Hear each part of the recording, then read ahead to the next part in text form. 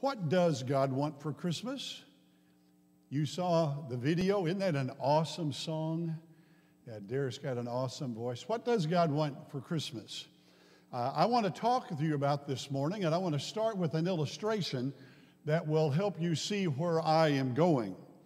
How many of you have ever been on an airplane? Has everybody flown? Okay, we have a few people who haven't been on an airplane. Okay, I want you to imagine this situation. You're on an airplane, minding your own business, thinking about what you'll do when you land, when all of a sudden, one of the stewardesses comes up to you and says, "Congratulations, you're the lucky winner." How would you react to that? Yeah, the winner of what? And what did I do to win? Well, the stewardess explains that you have been chosen to land the plane. You have been chosen to land the plane. A serious situation. How would you respond? Not gonna happen, ain't gonna happen, I'm sorry, never done that before. Then she explains to you that the pilot and the co-pilot have taken sick and there's nobody to land the plane. But the good news is the airlines have checked the backgrounds of everybody and they have found the most qualified person on that plane to land that plane, and that just happens to be you. Congratulations. You're the winner. You get to land this plane. Well, that is exactly what happened that first Christmas to Mary. We hear her story so often that we forget what it must have been like for her. God came to her and said, "Congratulations, you're the lucky winner. You get to bear my son. That can be your gift to me. That's what I want from you this year for Christmas." We kind of forget there was a lot at stake for her, too. We also forget that Mary can be an example for us, because God this Christmas is coming to each one of us and says, "You're the lucky winner. I've got something for you to do for me this Christmas. It can be your gift to me. It's what I want for Christmas from you." And the truth is, there's a lot at stake about how we respond to what God wants from us this Christmas. So today, let's look at Mary's story and see if we can learn some things about doing things that God wants us to do for Christmas, how it's important, and other things such as that. So turn with me to Luke 1, verses 26 to 29. If you're using a Pew Bible, the page number is up there. That can help you to find it, because we'd like to have you read along and follow along as we look at the story of Mary. In the 6th month, God sent the angel Gabriel to Nazareth, a town in Galilee, to a virgin pledged to be married to a man named Joseph, a descendant of David. The virgin's name was Mary. The angel went to her and said, "Greetings, you who are highly favored, the Lord is with you." Mary was greatly troubled at his words and wondered what kind of greeting this might be. In this story, it's not a stewardess who comes to Mary. Instead, it's the angel Gabriel, the one that God often uses to give a message that is important to people. And Gabriel greets Mary in a most unusual way. That's why we know something up here that is very special. The usual way that people greeted each other was the term peace. That's what the Greek word usually is. Remember, in Paul's letters, he greeted people, "Grace and peace to you," something like that. So usually, when an angel or anybody else greeted you, they would say peace. But that is not what this says. Do you notice that? It's not in English. It doesn't say peace. Instead, Gabriel uses the word rejoice. That's kind of the Greek word for congratulations. Be happy about this. I've got some good news for you. So Gabriel came to Mary with a kind of unusual greeting. It says, "Congratulations, you're the winner." Now, what do you think she's thinking? The winner of what? What did I do? What's going on here? So then Gabriel adds that Mary was highly favored. Now, that doesn't mean she was better than anybody. That's a Greek phrase that simply means she was chosen for something. In the Bible, people who are highly favored are people who are chosen for something, to do something, to receive something. In other words, Gabriel came to Mary and said, "Congratulations, you're the lucky winner. You have been chosen for something." Well, what was Mary's reaction? Her reaction was just the same as yours. The New International says that she was troubled. The Greek word means that her thoughts churned, kind of like if you were sitting in that airplane seat. I'm going to land this airplane. All kinds of stuff is going through your mind, trying to figure out what that was all about. So her thoughts went round and round, trying to figure out what in the world is going on here. I have been chosen by God. Why? For what? That kind of thing. All right, let's read on verses 30 to 33. But the angel said to her, "Do not be afraid, Mary, for you have found favor with God. You will be with child and give birth to a son, and you are to give him the name Jesus. He will be great and be called the Son of the Most High. The Lord God will give him the throne of his father David, and he will reign over the house of Jacob forever. His kingdom will never end." Gabriel comes to Mary, and he does not say, "You have been chosen to land an airplane and save everybody on board." Instead, he says to her that God needed her to give birth to Jesus. The Messiah was going to be born in a natural way, supernatural father, but a natural way, and Mary was the one who had been chosen to give birth to him. And this one would save everybody from sin. That's our real big problem, getting off track, like Matthew 1:21 has to say.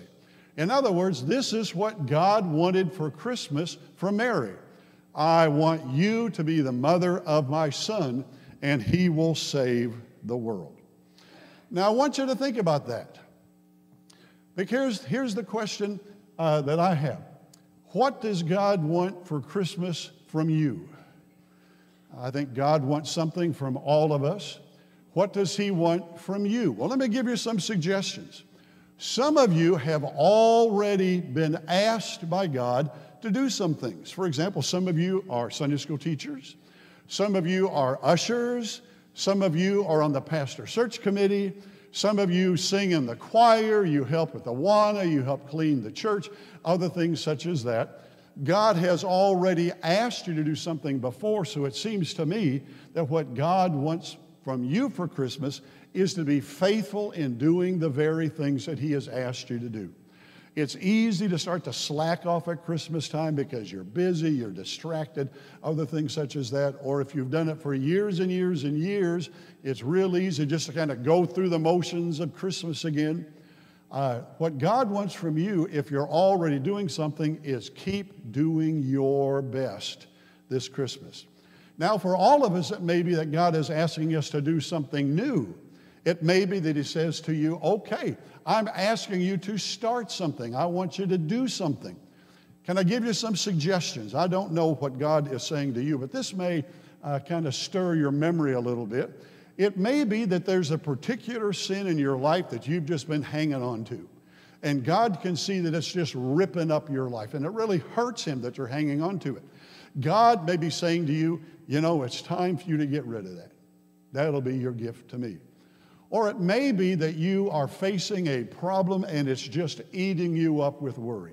It has stolen your joy, it's stolen your peace, and so God says to you, I want that to change. I want you to face your hardship with faith, that I am with you, that I am sovereign, that I can help you with all of this. You need to quit your worrying. I've got this for you. That may be what he's asking you to do. Or it may be something simple. You need to help with the living nativity. You need to help with the food pantry. We need people to be able to do that. Maybe that's what he's asking. Or it may be that he wants you to be a better Christian parent. I know this is something that Deb's been talking with the youth parents about. The main influence on the life of a child is their parent. Not Deb, not their Sunday school teacher, not me, but you. And you need to realize if God's going to work in the life of my child, I need to be a better Christian. I need to be a better Christian parent. Maybe that's what he wants. You lay aside your excuses and stuff like that. Let Deb do it. No, you do it. It may be that you are to invite a friend. I know some of you tell your friends, would you drive by Harrison Street Church on the 11th, anywhere between 6 and 8? I'm not going to tell you what's going on, but would you drive across there? And then the next week you talk with them. What did you see? You saw a nativity. You know what that means? That may be what God wants you to do.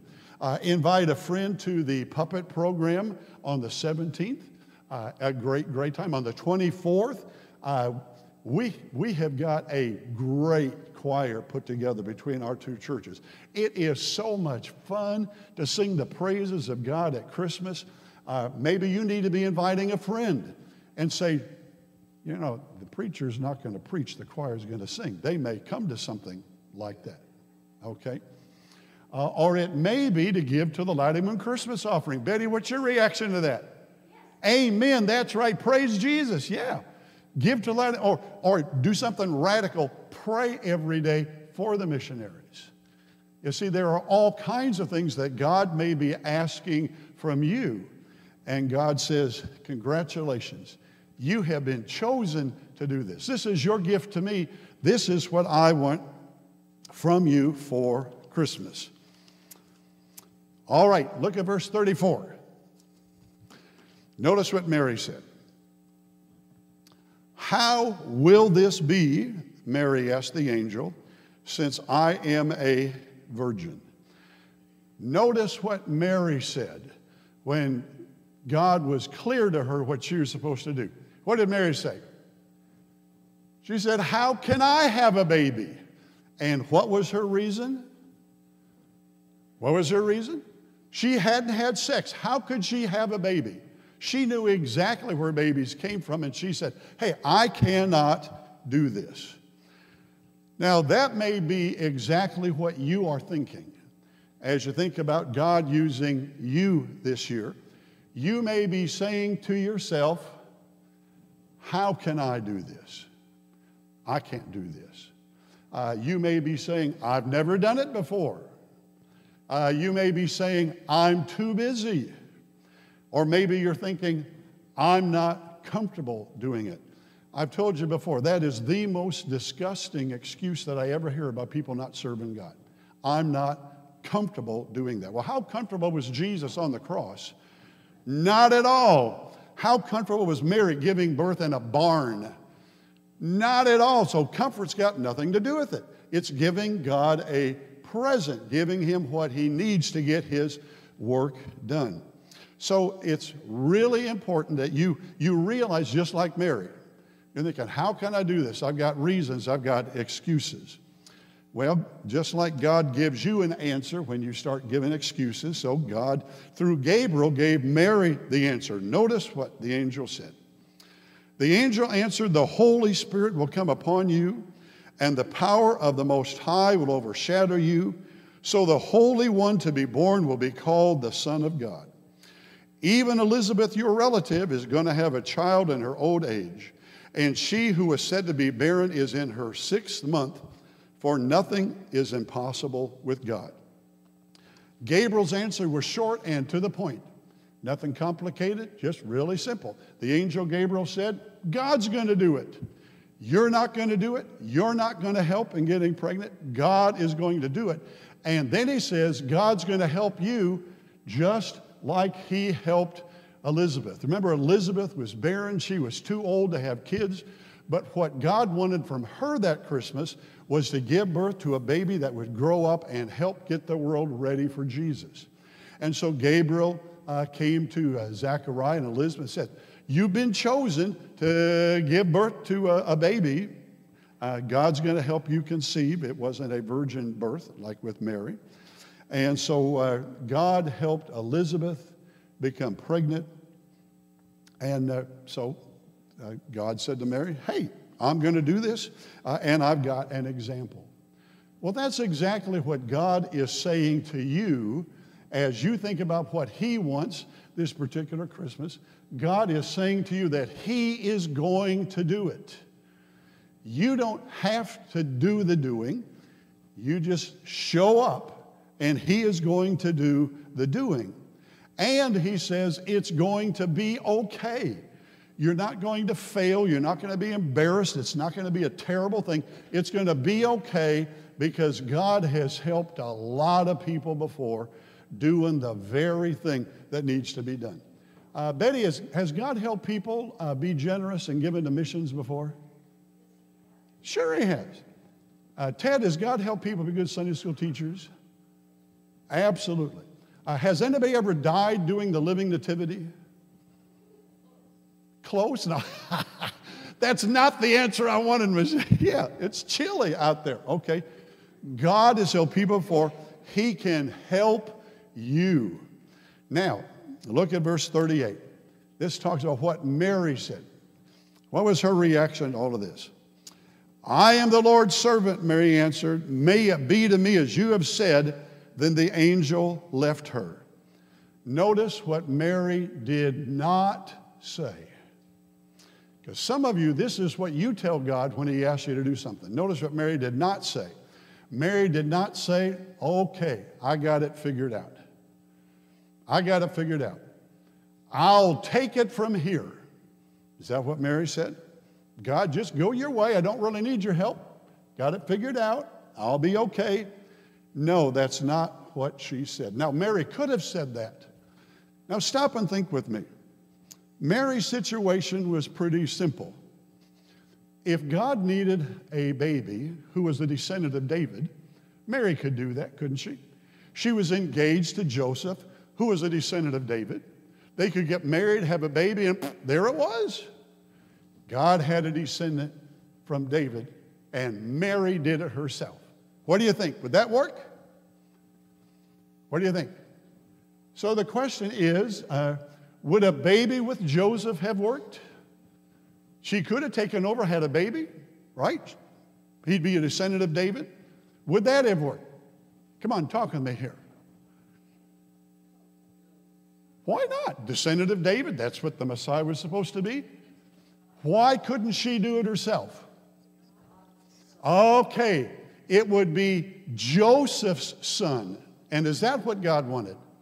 No, God wanted God's son because Joseph's son could save nobody. And remember, that was the goal.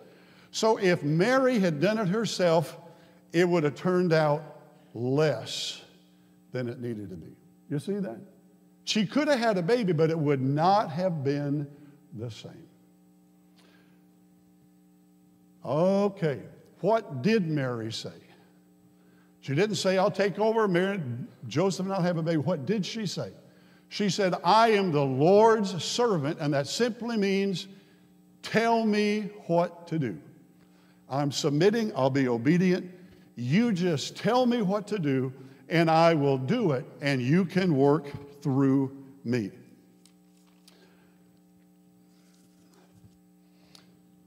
If you were asked to land a 747, would you say, I'll take it from here?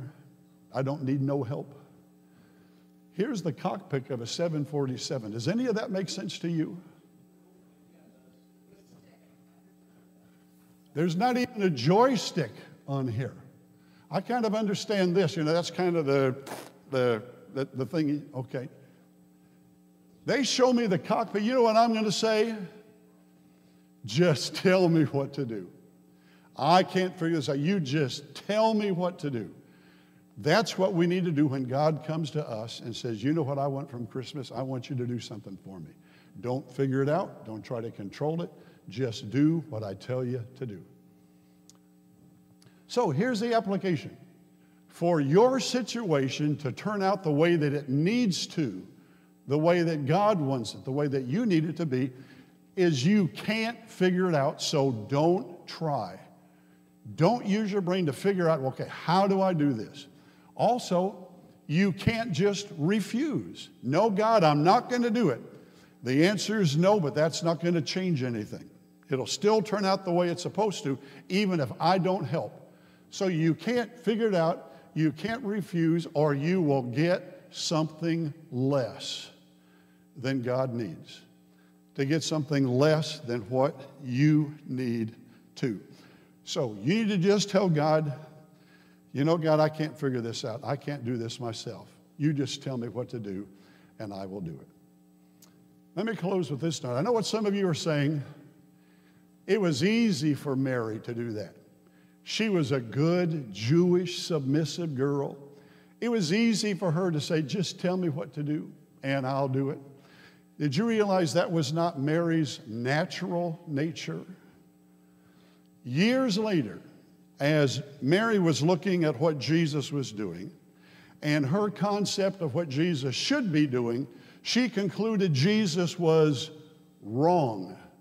So she and the boys went and got Jesus, and they tried to bring him home and stop his ministry. He'd gone crazy. She tried to step in and to control it. Boy, I am really thankful that she did not do that at Christmas, because that would have ruined everything. See, Mary had the same tendency you do. Take over, refuse, do what you want, figure it out on your own. But praise God, she said, I'm not going to do that for Christmas. I hope that'll be your answer too. Even if your tendency is to take control, be in charge, I hope this Christmas you will not do that. Instead, you will say, God, whatever you want, I'm going to do. Yes made everything possible that first Christmas, and your yes will make what God wants done this Christmas possible too. So I always give an invitation, inviting what you to do. Don't analyze what God wants. When you hear from him, don't analyze it. Don't try to take over. Don't refuse to do it, thinking it'll just be okay. God's asking more than is really needed anyway. Instead, say, just tell me what to do, and I'll do it. Of course, the biggest thing God wants people to do is to have a relationship with Jesus. Maybe you've been in church, maybe you've been baptized, you've done all of that stuff, but there's never been a time in your life when you say, Jesus, you need to be my boss. Would you forgive me for waiting so long to give you control of my life? Would you forgive all the things that I did because I was in control? And would you come into my life and you take over, and whatever you say, I'll do, and you change my life? If you've never done that, that's the first thing that God wants from Christmas, is a relationship with you in which you come to him and say, I really want you to be in my life. I really want you to control things because I've really messed stuff up. Okay, so accept Jesus is the last invitation. Hey, let's stand and pray together before we sing.